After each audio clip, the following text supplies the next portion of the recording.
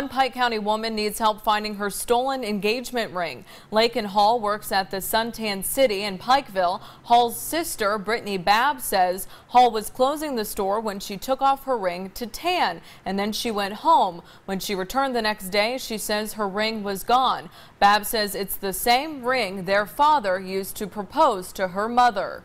This ring was used by my father 25 years ago to propose to her mother. Our father passed away in 1996 from a car wreck. It's not a ring we could just replace. Babb says they are offering a cash reward for the return of the ring with no questions asked.